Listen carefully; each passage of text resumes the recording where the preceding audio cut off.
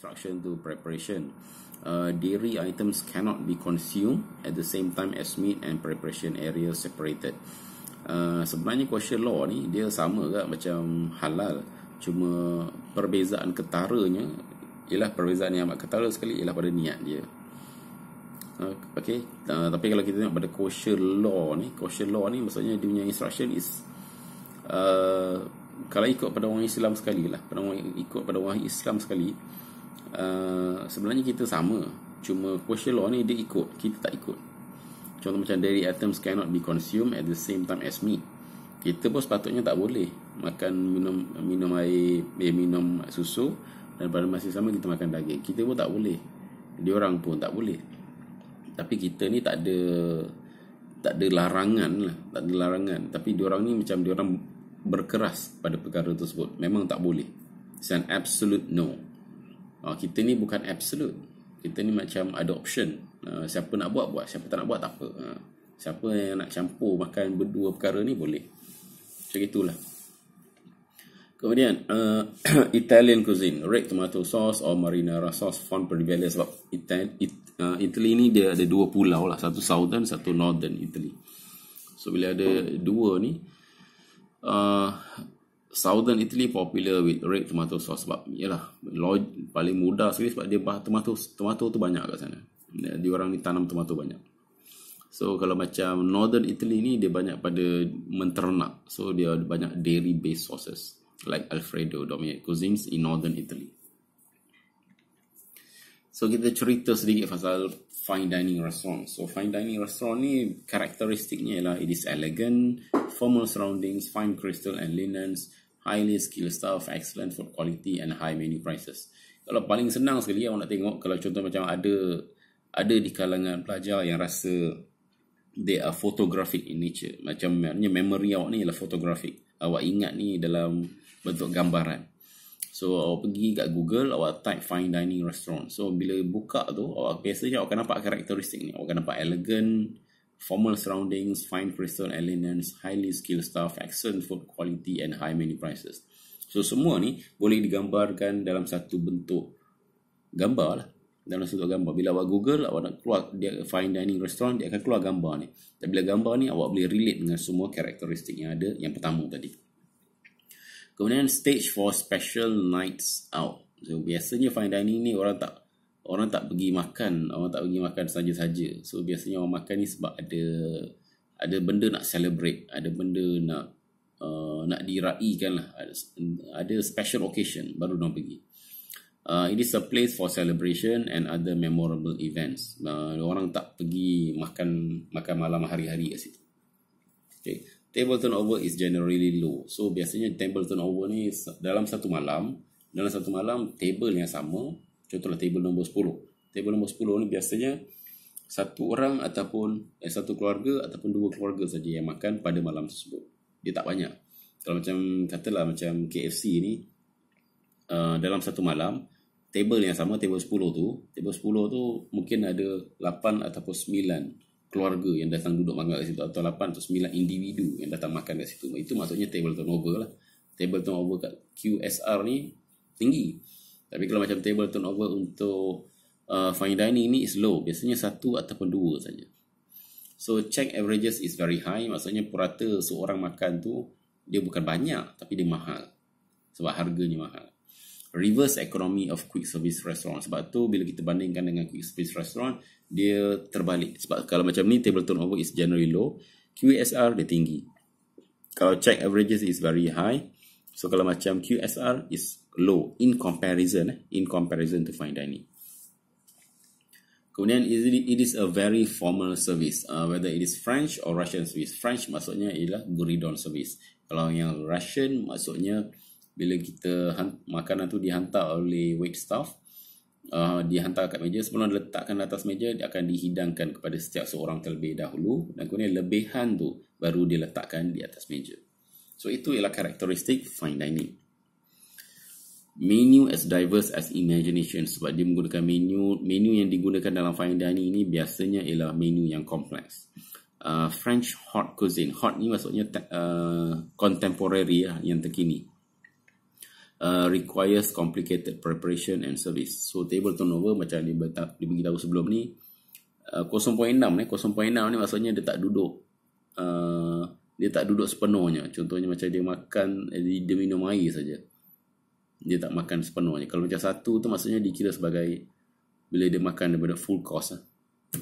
Okay, customer must perceive a value relationship between meal and price paid. Sebab tak semua orang appreciate fine dining. Sebab ada orang yang dia tengok fine dining sebagai makanan yang terlalu mahal dan tak sesuai dengan diri dia ataupun keluarga dia. Tapi ada orang yang memang dia appreciate dan dia nak enjoy the environment. Macam saya bagi tahu awal-awal subjek kelas ni, there are certain people that come to eat the food and then there are certain people that comes to enjoy the food.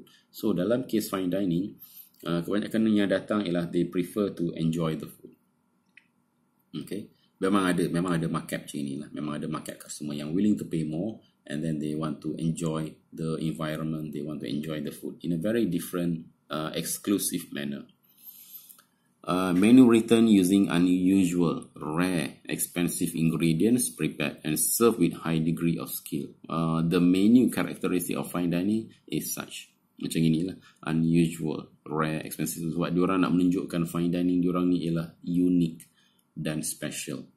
Sebab diorang ni bersaing dengan fine dining yang lain, dengan restoran fine dining yang lain. Sebab so they want to show that they are more unusual, they are more rare, they are more expensive and more high degree of skills. Okay. Cost sequences. TRs ialah team restaurants have more limited offering than do ethnic restaurants. Itu ialah ERs. Both team restaurants and ethnic restaurants usually list hot and cold appetizers, entrees, vegetables, starches, desserts and beverages. Team restaurants often offer sandwiches and side orders, and ethnic restaurants do not. Ethnic restaurant ni dia very straightforward. Kalau macam team restaurant ni dia ada dia punya side dishes dan sebagainya, tapi ethnic restaurant tak ada. Ethnic restaurants opt to add cheese and fruit courses. Sebab biasanya kalau macam ethnic restaurant daripada European countries, daripada American, biasanya dia akan gunakan benda-benda yang traditional. So in this case, ethnic restaurant ni digunakan cheese and fruit courses, but that is very traditional from their part. Tapi dari segi menjual, both use a la carte menu. Fine dining restaurant, FDR, use both a la carte and table d'hôte. Imperative to stay within either teams or ethnic origins. So kalau contoh macam dia akan ada lah contoh macam team restaurant ni tapi dia ethnic. Team restaurant ni maksudnya dia temanya ialah French. Contoh temanya ialah fine dining yang French. Dia boleh tiga-tiga restoran ni dia boleh combine jadi satu. Contoh macam fine dining French ni lah. Kalau macam fine dining, dia ada fine dining. Dan kemudian dia French, itu French cuisine yang traditional, itu ialah ethnic. Dan kemudian dia nak menjual tu, dia temanya ialah French, negara French. Dan juga culture French tersebut. So itu dia sebagai teams. So it can be 3 in 1. So mana karakteristik dia yang paling dominan. So kalau kita boleh perasan mana karakteristik dia yang paling dominan dan mana yang dia nak cuba jual paling dia nak highlight lah. So itu ialah karakteristik dia yang paling dominan sekali. Whether it is ethnic, whether it is fine dining or it is team restaurants. So few generic dishes. Kalau contoh macam balance is critical between courses and within courses of team, ethnic and fine dining menus. Classical menus biasanya, classical menus yang French ni biasanya dia ada 12 ataupun lebih courses, tapi jarang kita pakai sekarang ni. Okay, so soup normally, consomme, fish dish, sebab dia portion dia semua sikit-sikit kalau 12 courses ni. Kita pernah buat 18 courses. Kalau macam 18 courses ni, tapi 18 courses ni menunya memang very small. portion size dia is very very small. Sebab macam saya bagi tahu, people are enjoying the food.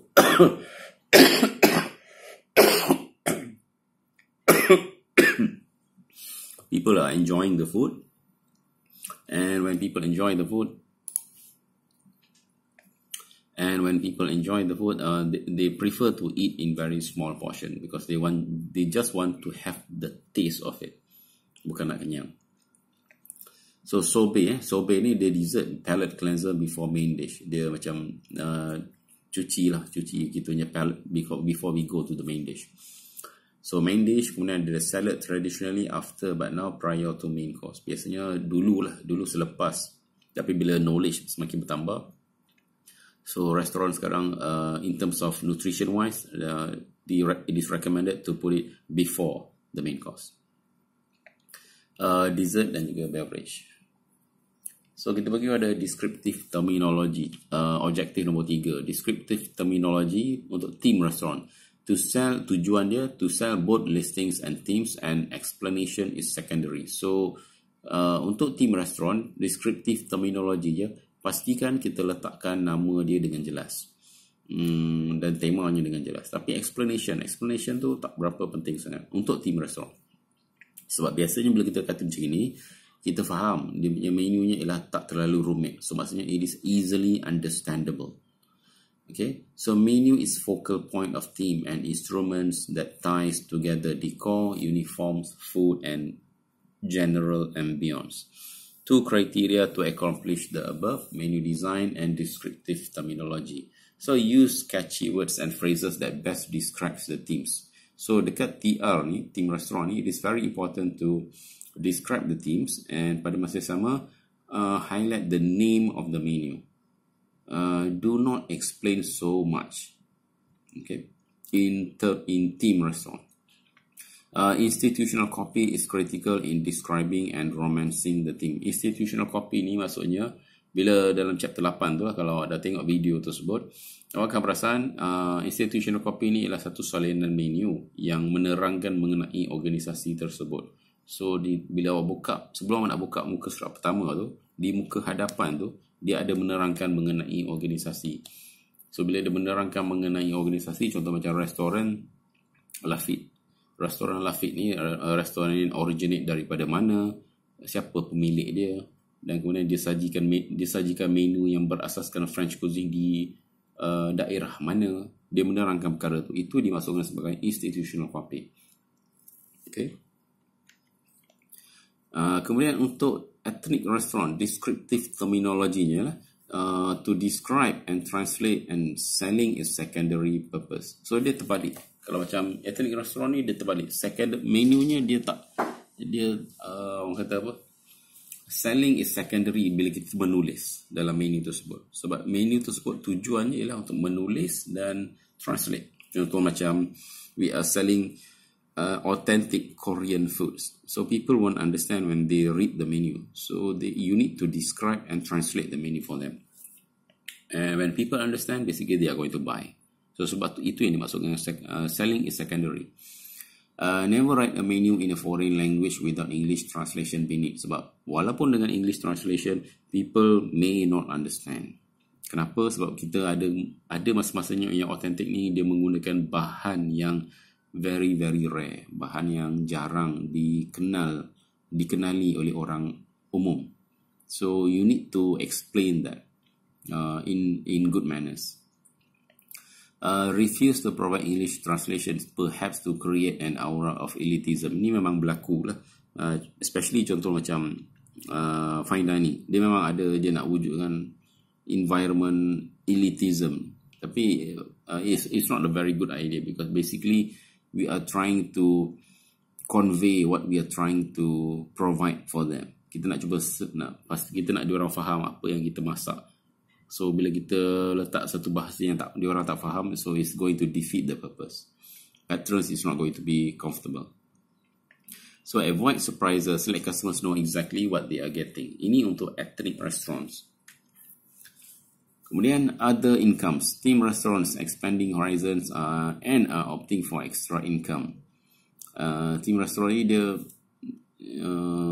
dah lama lah. Kalau macam Malaysia ni dia masuk kat Malaysia ni dia dah siap-siap, dia dah ada pendapatan lain. Tapi kalau macam dulu kat Europe dengan kat US, team restaurant ni bila dia usahakan konsepnya, Dia tak ada lagi, dia belum ada jual barang-barang lain untuk mendapatkan pendapatan. So sekarang ni dia menambah pendapatan dengan cara penjualan topi, sweatshirts, t-shirts, glasses, mugs, etc. with restaurant's name or logo on them. Accomplishes two things, produces profit, pada masa sama it is an advertising in selling. Maksudnya advertising ni bila orang beli, orang bawa, dan kemudian secara tak langsung orang akan tanya, beli kat mana ni? Ada restoran macam ni ke? So yes, people are going to get to know the restaurant. Better known high traffic restaurants are selling advertising on their menus. Kemudian local shops in the immediate vicinity purchase ads.